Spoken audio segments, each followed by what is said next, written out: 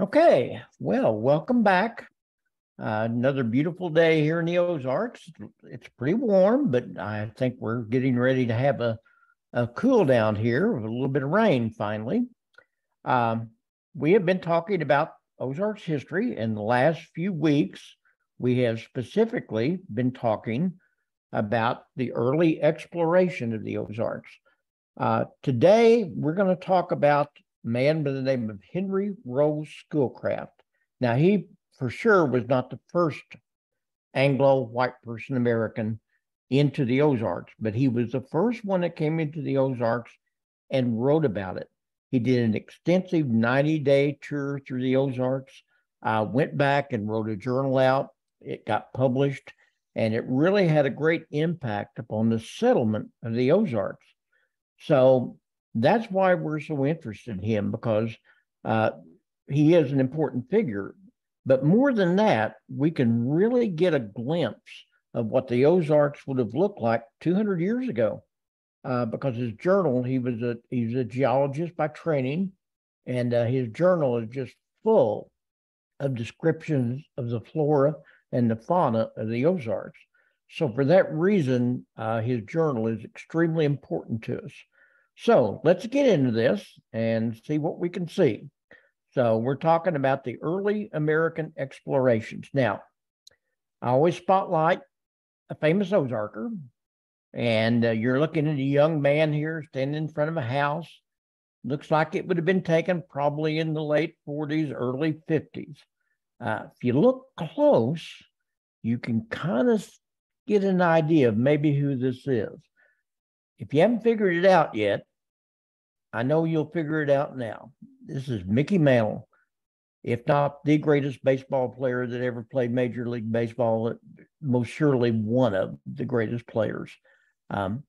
Came from Commerce, Oklahoma, which is just right across the border from Missouri. Raised up in right west of the Joplin area. Played ball there as a young man. Was scouted by a real famous scout from Willard, Missouri, man by the name of Tom Greenwade, and was purchased by the New York Yankees and became probably one of the greatest baseball players in the 1950s and 60s for sure. One of my boyhood idols. Growing up, I just absolutely idolized Mickey Mantle as a young boy. Unfortunately, I had about 0.1% of his ability to play baseball. He most certainly was a better baseball player than I was. So that's our spotlighted famous Ozarker for the day, Mickey Mantle. So let's look at the early explorations of the Ozarks. Now, before Schoolcraft, there were a couple of other explorations. The Louisiana Purchase and the Lewis and Clark exploration. There was one by Zebulon Pike and one by Stephen Long. Now, we're going to look at each one of these. The Lewis and Clark expedition really just touched on the very fringes of the upper part of the Ozarks, but it did have a part to play in the early Ozarks exploration. Early on, the United States government desired to control the port city of New Orleans. I think we know this story. You've probably heard it hundreds of times in your past and on TV and maybe back in the classroom. We wanted New Orleans before it became part of the United States. The problem was Napoleon and France controlled not just New Orleans, but all the western part of what we now call the United States, a lot of it. So Napoleon had not been receptive to selling it. But all of a sudden, out of the clear blue, he desired to sell it. And there's a couple of reasons for that. Number one, he was involved with a very costly war with Britain in Europe, and he needed money. On top of that, he really realized he probably was not able to defend Louisiana, the territory from the British, because British controlled Canada, what we now know as Canada, and they just bordered it. And they thought, there's no way I can afford to send a bunch of troops to the New World and defend this land. On top of that, he needed money. He had to pay his troops. You know, soldiers oftentimes would not fight unless they were paid. In fact, case most of the time they would not. Um, he also didn't need Louisiana anymore for a food source because he had lost the slave plantation in the island of Hispaniola, which is now controlled by two countries, Haiti and the Dominican Republic. So he basically decided he wanted to sell it. Now, President Jefferson, Thomas Jefferson, was very interested in buying New Orleans and what was known as West Florida, which is kind of the coastline of the Gulf Coast. He really didn't even think about buying Louisiana because he had no idea that Napoleon was ready to sell it. So he sent some of his people over to Paris to negotiate with Napoleon, and he was prepared to offer him $2 million for New Orleans, just for the city of New Orleans. Well, out of the clear blue sky, Napoleon counteroffered. He said, "No, I won't do that, but I'll sell you the whole Louisiana territory for $15 million." Now, that was a lot of money back in those days. But nevertheless, the negotiators realized what a fantastic bargain this was.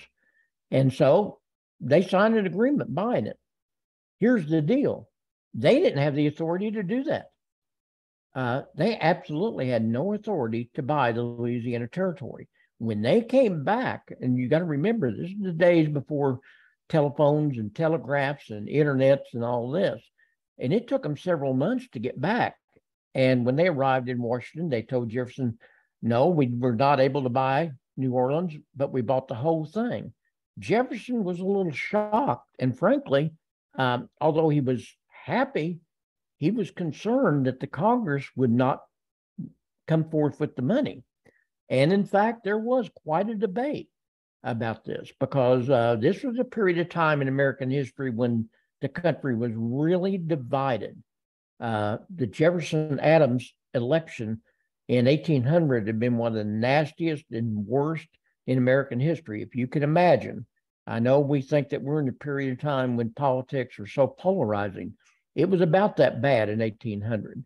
And so he wasn't for sure if Congress would come forth with the money to buy this, but they did. And so he was able to purchase it. And at that point, he had purchased all this here in pink, which includes the state of Missouri and the Ozarks. Now, here's the deal. Nobody really knew what was out here. This was all basically unexplored territory. There had been mountain men out here. There had been people that had been out here for some years, but nobody really had a very good idea about what was all involved with this area. It had never been mapped. We didn't even know for sure where our boundary line was. So for that reason, he decided he needed to have it explored. And so he sent out, and you know the story, it's been told again many, many times. He sent out two of his important people that he trusted very much, Meriwether Lewis and William Clark, and sent them out to explore. And that became the Corps of Discovery. And they left in May of 1804 and returned in September of 1806. They traveled over 8,000 miles, and they traveled all the way to the Pacific Ocean and turned around and came back. Once they got back, they had basically explored at least a little bit of what we now know as Louisiana Territory. Now, that exploration only touched real briefly up on the northern edge of the Ozarks along the Missouri River. But for the most part, they didn't even attempt to come into the Ozarks. That wasn't their job. The next two men did travel through the Ozarks. Zebulon Pike was the first one. Right after Lewis and Clark got back, he was sent out west to explore the Southwest, along what we now know as the Santa Fe Trail out to New Mexico area. This took him along the Osage River. So he most definitely did travel through the upper regions of the Ozarks. He eventually traversed the Arkansas River and the Colorado River, into Spanish Southwest, where he discovered the Rocky Mountain Peak, which now bears his name, Pikes Peak. I'm sure some names have been there. His trek, his exploration is still just a little bit controversial because if you don't know, there was a plot afoot by Aaron Burr, the then vice president, and a general who actually was kind of in charge of the Army of the West, man by the name of James Wilkinson. And apparently they were going to try to detach part of the Louisiana Territory from the United States and set it up as a separate country led by themselves. It was a very, bad plot. And in fact, this is one of the reasons that Aaron Burr and Alexander Hamilton had their famous duel. Very interesting part of American history. If you've never read about it or looked at it, might not hurt for you to get online or pick up a book about it and read a little bit about it, because it was a very interesting time. Could have really resulted in something completely different if they had been successful.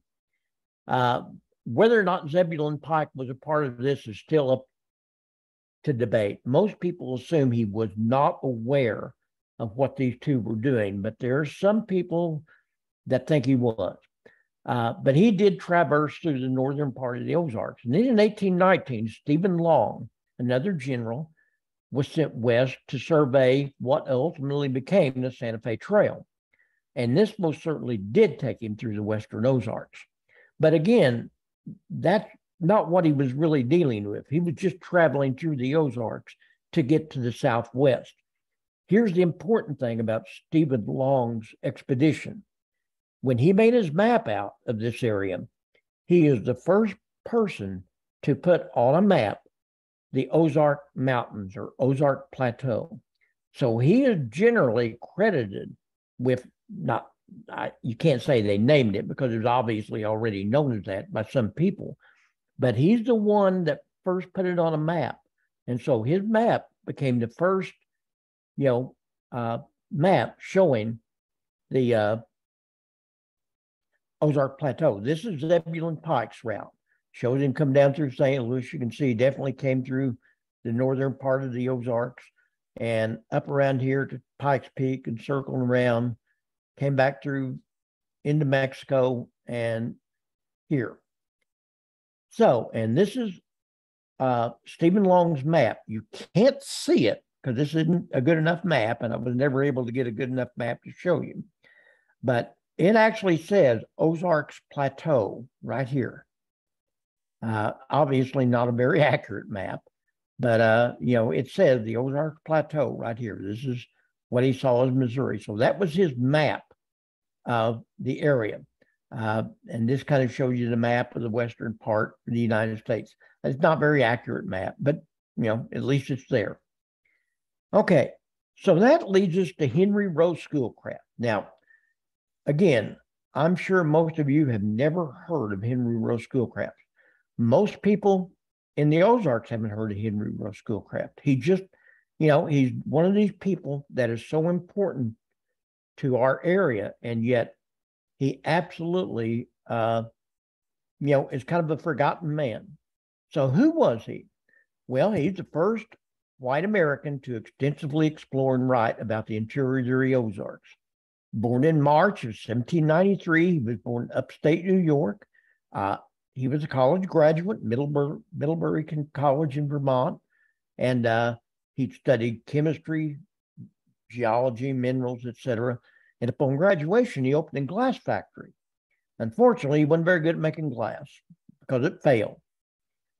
So he needed money, and he decided, I'm going to go west, and I'm going to try to find a place to explore and write about in hopes that I will get a job with the government. He thought this was the best way for me to make a living was to get a job with the government.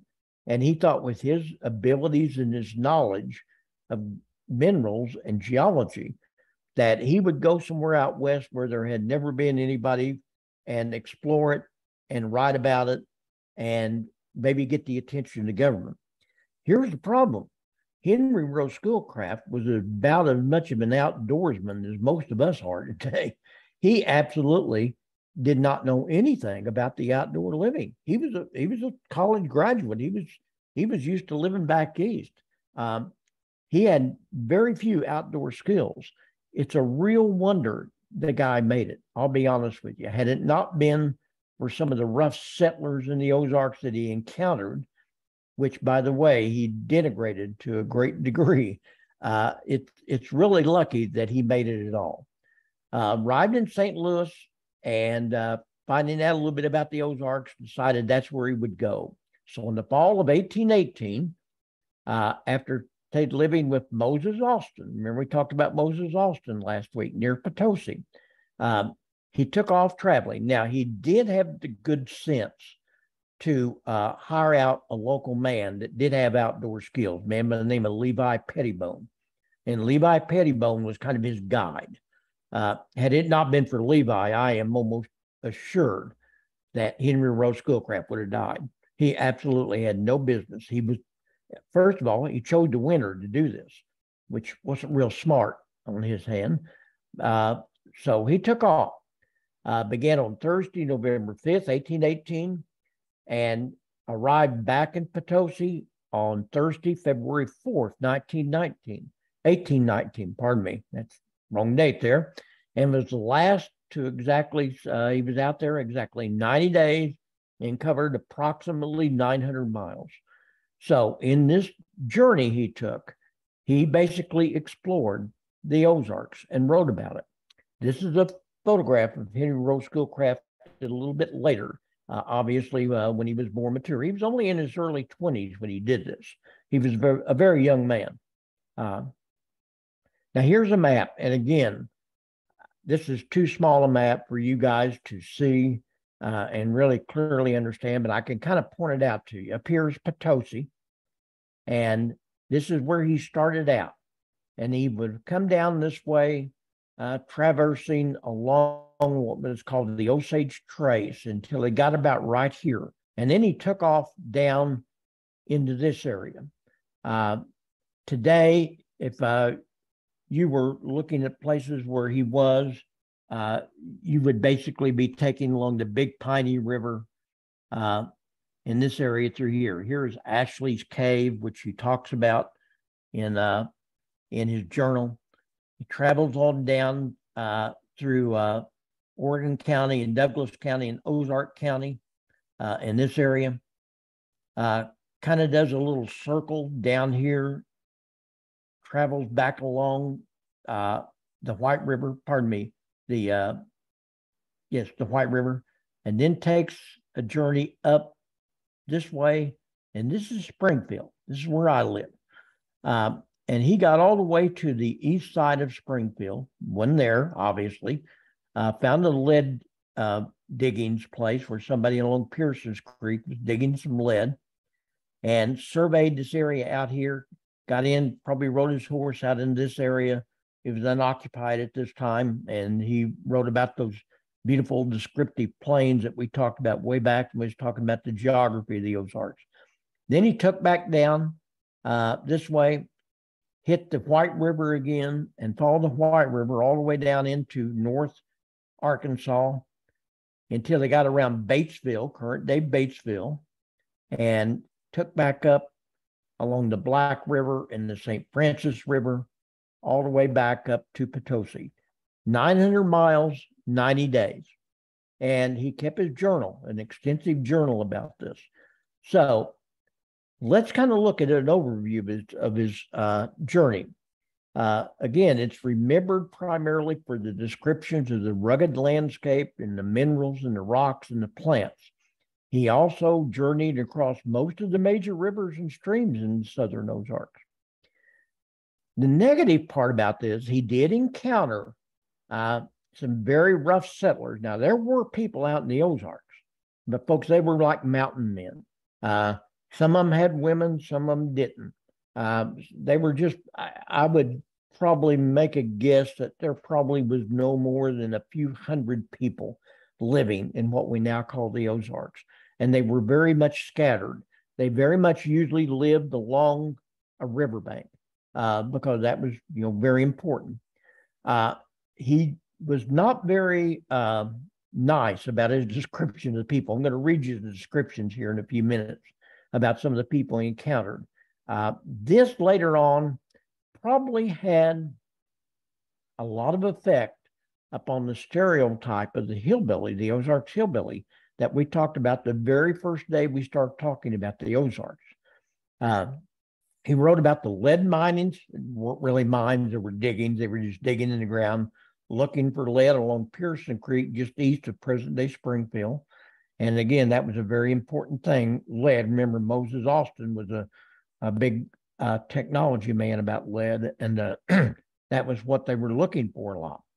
He was thoroughly impressed with the James River Valley and the plains west of Springfield. And again, we read that description of it. And he was also very impressed with the White River Valley as well. This is Smallin Cave. He actually found Smallin Cave, and that's located around Ozark, Missouri today, just south of Springfield. And again, we talked about that when we talked about the geography of the Ozarks. So what was the result of this trip? So he's out here for 90 days, 900 miles. He comes back and he writes his journal. Well, first of all, it is the first documented exploration of the interior of the Ozarks. Again, there were people living out there, but there were not more than probably a few hundred at the very most, maybe not even that many. And they were just living isolated lives, almost like I said, mountain men type lives. And frankly, they were trying to get away from people. They didn't want the Ozarks to be known. He provided a very detailed description of the natural flora and fauna, which is very important to give us an idea of what the land looked like. Now, a lot of people are very critical of his portrayal of the rugged settlers. And again, he did not have good things to say about the people he encountered. By the way, if you are interested, a geography professor at Missouri State University, a man by the name of Dr. Milton Rafferty, reprinted his journal in a book some years ago called Rude Pursuits and Rugged Peaks. That's not what Schoolcraft called it, but that's what he gave the title, Rafferty did. And he said Schoolcraft viewed the settlers a most complete lack of education, superstitious beliefs, lackadaisical attitude towards work from the perspective of one freshly minted with bourgeois family values that stressed hard work, achievement, and financial success. So when he looked at these people, he didn't see anything he liked. But again, folks, had it not been for these people, he probably would have died. He was very lucky to have got back with his life. More importantly, his journal provided a stimulus for further exploration and settlement of the region. He went back. He had this journal published. It caught the attention of the government. He did succeed in doing exactly what he wanted to do, which was to get a job with the government. And as I'll show you here in a few minutes, it became a very important part of the early settlement of the upper Mississippi Valley, the Minnesota, Michigan area. So, he did exactly what he wanted to do. It also provided a kind of thing for people looking for some place to go. It kind of gave them a view of this, and his description of the area was so beautiful that people thought, man, this is an area I want to live in. And so people began to come into the Ozarks more than what they already had. So here's a copy of the book, Rude Pursuits and Rugged Peaks. Might be able to find it in your library. If not, you might be able to find it online. I'm sure you can buy it through Amazon. You can buy anything through Amazon. So it's a really good, interesting book if you're interested in this kind of stuff. I thought I'd read you a couple of descriptions of the Ozark frontiersmen that he came upon. Here's a description of the Wells cabin in Ozark County. Monday, November 30th, 1818, Wells had several acres of ground in a state of cultivation and a new built log house consisting of one room. Its interior would disappoint any person who has never had an opportunity of witnessing an abode of a man beyond the pale of the civilized world. Not exactly a nice description. Nothing could be more remote from the ideas of domestic comfort, neatness, or convenience without allusion to cleanliness and order. In the evening, I tried to engage our hostess and her daughter in small talk. They could only talk of bears, hunting, and the like. The rude pursuits and the coarse enjoyments of the hunter state was all they knew. The folks, had it not been for these people, he would have died because they fed him, they gave him shelter, and some of them let him stay with them for quite a few days. Wednesday, November 9th, 1818, he arrived at the Coker cabin in Boone County. Nothing could present a more striking picture of the hardships encountered by the backwoods settler than this poor, friendless, and forlorn family. In manners, morals, customs, dress, contempt of labor and hospitality, the state of society is not essentially different from that which exists among savages. Schools, religion, and learning are alike unknown. It's lucky they were nice to him.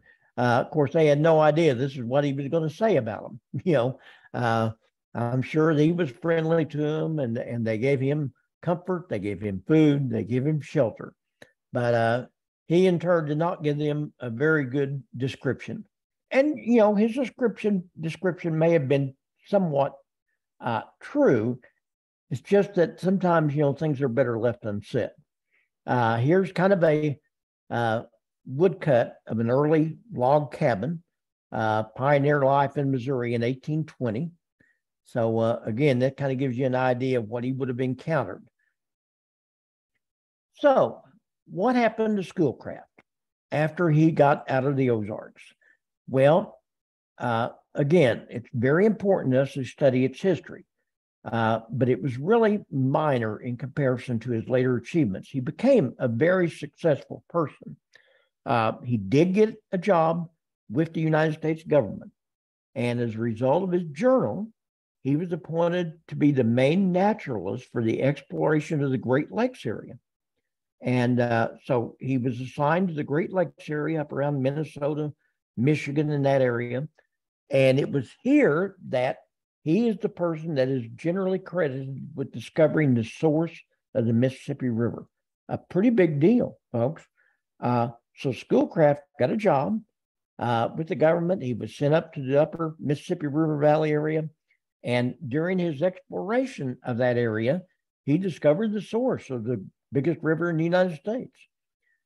He also became a champion of the many Native American tribes, even married an Ojibwa, one of the Native American of that tribe up in the area around Minnesota. By the way, if you don't know, one of the famous Ojibwe Indians in America is a young country singer called Shania Twain. She's a part of the Ojibwe tribe. Over the course of the next several decades, he wrote about 30 books on Native American history. So he became a champion of the Native Americans, and he became kind of an expert on it. In fact, the case, he is generally considered to be one of, if not the greatest, 19th century ethnologist, one who studies the culture of the North American Native Americans. He really became quite a famous person in his day, not for what he did in the Ozarks, but for what he did elsewhere. So pretty important. One of his books, one of these 30 books, actually served as a kind of source for Henry Wadsworth Longfellow's epic poem Hiawatha, which was one of the most famous poems in the 19th century in America.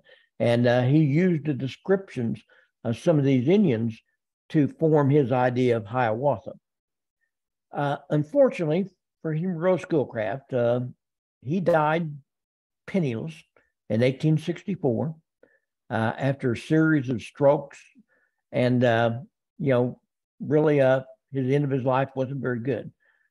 And again, folks, he is almost a forgotten man in the Ozarks. And it's really a shame because other than a highway that borders the eastern edge of Springfield, Highway 65, which is actually the Henry Rose Schoolcraft Freeway, other than that, people don't even know he existed in the Ozarks. He's just a forgotten man. Here is a monument that was put up, and it's very hard to see, but it says Henry Rowe Schoolcraft, geologist, explorer, and ethnologist, camped here January, I think it's 1st, 1819 site, the first lead mine and primitive smelter in Southwest Missouri. And I can't even read the rest of it. Anyway, it's put up by the University Club of Springfield, Missouri. They did many of these. So this is kind of the only thing, and it's, most people don't even know this exists. There ought to be a statue to the guy somewhere. Well, I have finished early. I guess I didn't have as much material as I thought I had. So next week, we're going to talk about the American settlement of the Ozarks. Once Henry Rowe Schoolcraft went out and published a journal, then it was something that made people want to move into the Ozarks. And so people began to move into the Ozarks in larger numbers, to the point that by 1850, there was a pretty good population in the Ozarks. Springfield had been settled, was a town of several hundred people. There were several others, major towns in the Ozarks. So that's what we're going to talk about next week.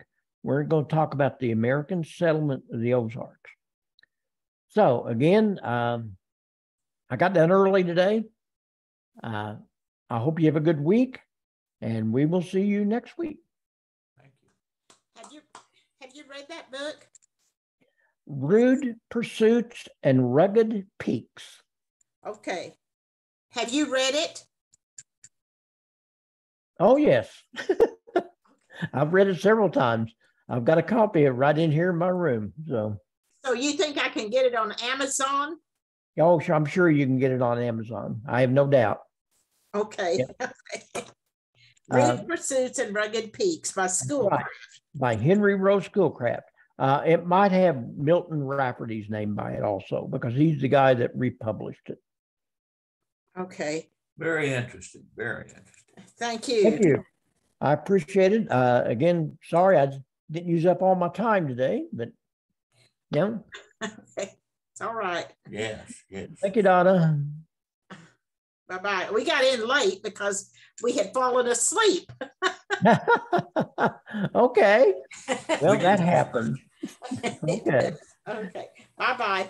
We'll see you next week. Bye.